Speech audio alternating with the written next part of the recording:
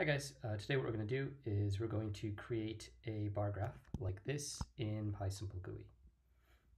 What we're going to do first is we're going to create a file called main.py, and then we're going to import some different libraries. Well, the first one's obviously going to be import PySimpleGUI as SG, and then we're also going to import a specific object from MatPlotLib, a library that's frequently used, especially in data science, for plotting data. And we're going to import that as PLT. And then we're going to use another library from MatPlotLib. And this one actually allows us to work, well, it's basically the glue between the MatPlotLib library and PySimpleGUI. And you may not know this, but PySimpleGUI is actually built upon another library called tkinter. It's basically a simplified version of tkinter. And what this line we're typing in right here does is it allows us to take plots from MatPlotLib and basically insert them into tkinter applications, or PySimpleGUI applications in this case. We're going to have some data. We'll probably just have a few years, 1920.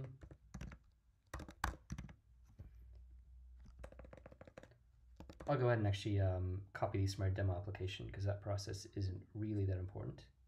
So I usually always make a demo application, so I kind of know what I'm doing ahead of time.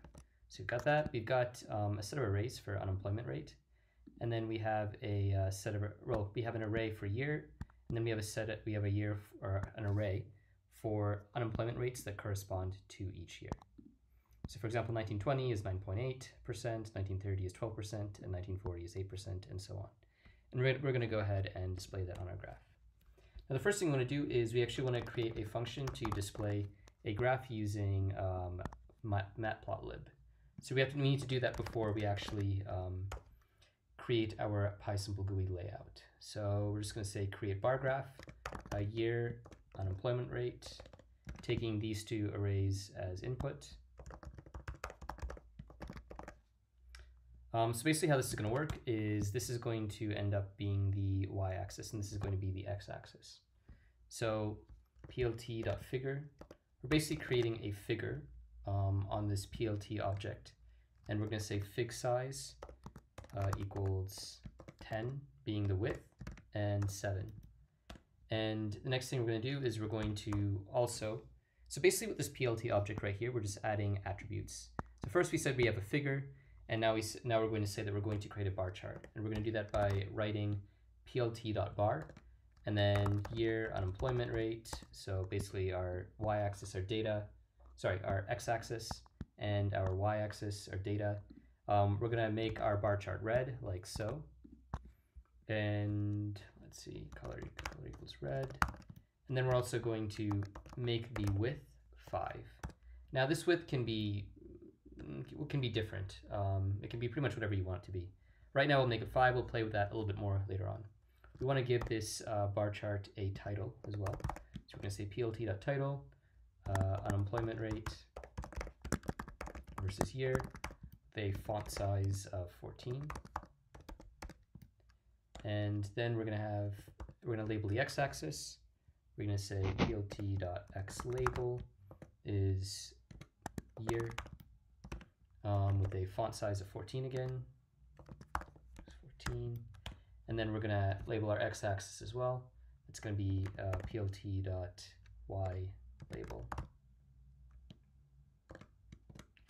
That's going to be unemployment rate.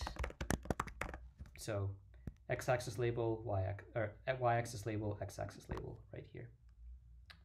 All right, and yeah, again, font size 14.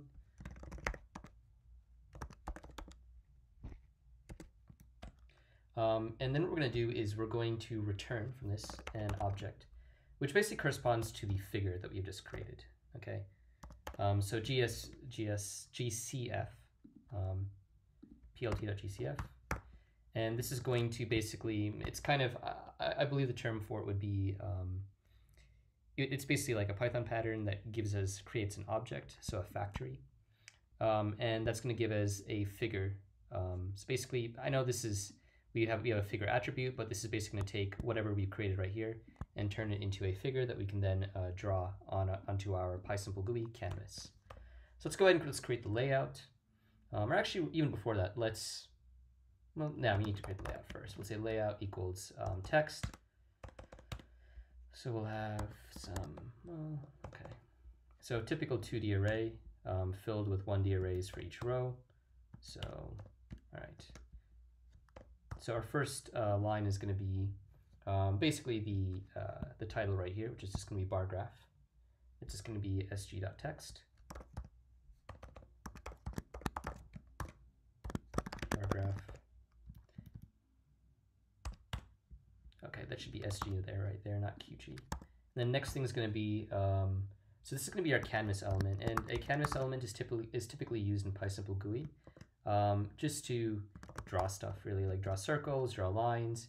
It's sort of like the paint program, if you will, of a PySimpleGUI. We're going to specify a size, 1000 by 1000. I assume that means pixels. I've never actually figured this out just because it seems like every element has a different way of measuring size. So we're going to give that a key of canvas. Let's see, what are we missing right here? sg.canvas size equals, okay, that looks good. Looks good. Okay, it looks like we need another parentheses right here because this is all occurring within this canvas element right here. And then the next thing we're going to do is we're going to just have an exit button. So you can't really see it that well down here, but there is actually an exit button down here. Now, I'm not really building a very complex application, just more so you really get an idea of how this type of application would work, or how you could just create a bar graph. But there are a variety of things you could do. You could have the user input data, and then you could display it as a bar graph in another window. In the future, we'll also have tutorials where you can actually change these bar graphs in real time, or you can see data changing in real time. So now that we've created the layout, what we want to do is we want to write the function that allows us to take this figure that's been created in MatPlotLib and actually basically paint it on this canvas element in PySimpleGUI. So we're going to create a function called def draw figure on canvas.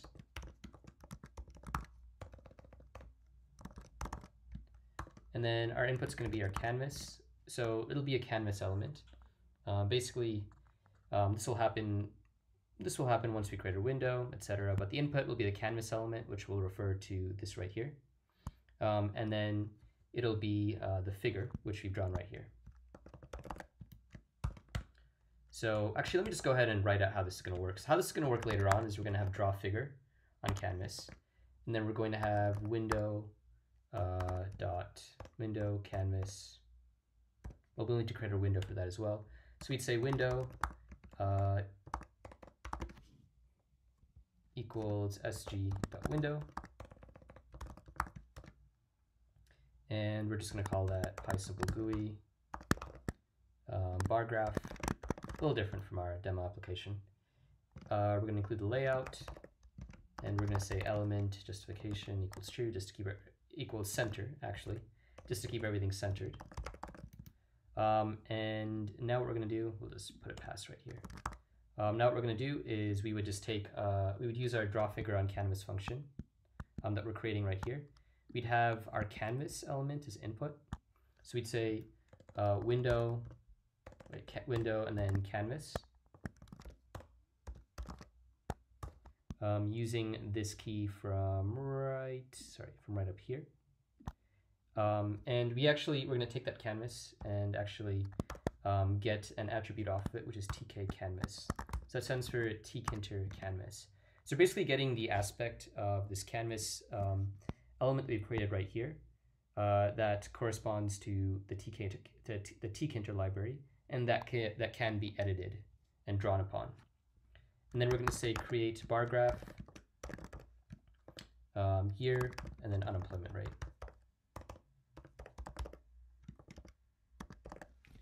So basically, this function that we're going to write right here needs to take in the canvas element from right here, and then it also needs to take in the object created by the create bar graph function, which takes in the year and unemployment rate that was specified up here. So let's go ahead and let's write this function. So we're going to say draw figure on canvas. We're going to say figure canvas ag aggregate equals this figure canvas object right here. That's going to take in the figure we've input, which is, well, actually, okay, well, that's going to take in this figure and then canvas. Okay. So really, actually, what this is taking in first is this is taking in the figure, and then this is and then the canvas. Order's a little switched around, but that's okay. And then what we're going to do is we're going to say figure canvas ag.draw, and this is really what's taking that figure in and drawing it on the canvas. And then this right here just basically controls like how space is taken up between the canvas and the figure. So, you know, the canvas is this size right here, 1000 by 1000. And then we've kind of got a different size specified here, which is 10 by 7, which is just a different scale.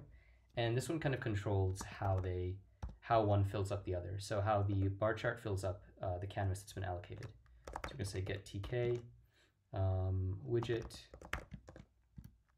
dot pack side equals top. So basically it's pushing everything up towards the top as much as possible. You can't really see it right here, but we're going to have side equals top, fill both, and then expand if necessary, expand equals 1.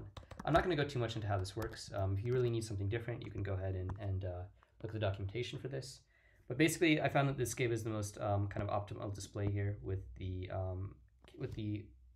bar graph specified by the figure and the canvas kind of fitting into each other quite well. So now that we've done that, we're going to return this variable right here, this figure canvas tk ag object. So return figure canvas ag, and that's going to go right in here. Well, that's going to go right here. All right.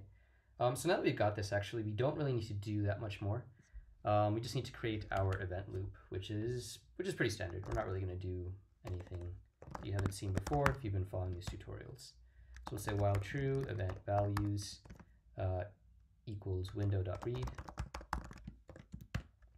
and if event equals sg.win closed, or event equals exit, then break.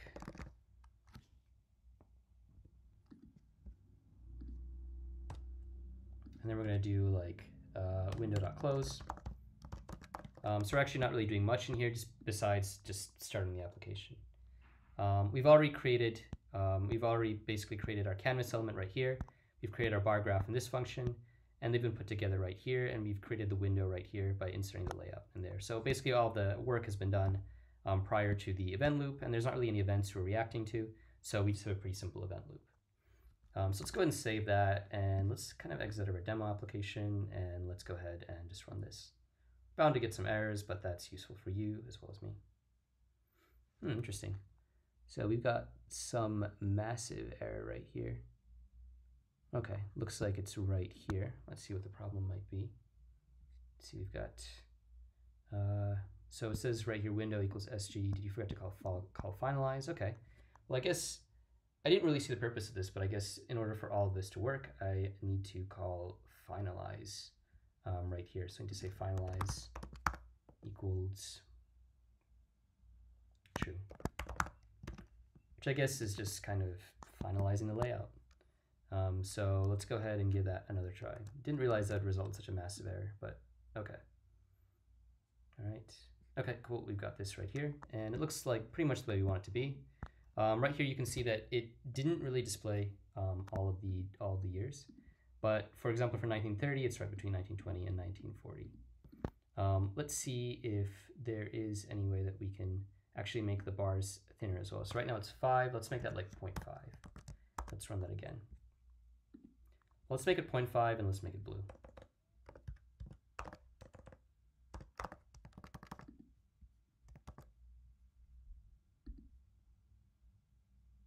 Okay, let's go ahead and see that. Okay, cool. So it kind of looks the same. They're just a lot thinner. I think we should probably stick to 5. That actually looks better. Okay. And it looks like we do have more space. We don't necessarily have more labels. Let's see if we can do something about that. We've got the years right here, they're just not being shown. So one way we could do that is we can say plt.xticks, and then we can just put in the different years, all right? So we can just put in our year array right there, which just gets inputted right in here. So let's go ahead and let's run that. So as you can see right here, we've got our different years for each one of the bars. Now we can't really do that for yticks because we just have raw data. What we could do is we could do pl.yticks. Let's just do that.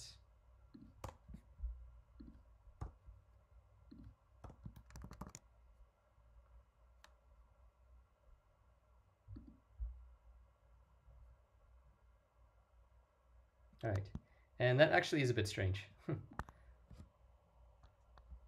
So that really just shows right up here. And right here we have like kind of a space right there. So actually if you did this, it'd probably make a bit more sense. So let's do that. Now I'm not really going to do this, but if I really just wanted to make this more granular, then I'd have to go not from right here, I'd have to go from here all the way down to right here. So 0, 0.5, etc. So that's how we can actually change the ticks or the labels on this side. I tried to initially put in the array right here, but it didn't really work. It didn't really automatically create labels for me. What should have happened is that we put in the data as an additional input right here, like unemployment rate. And then once we did that, we'd kind of have some labels that correspond to it. But anyways, this works for us. So that's also how you create labels on the x-axis and the y-axis. Anyways, I hope that was of value to you. If you want to see more videos like this, please consider liking and subscribing. Have a nice day.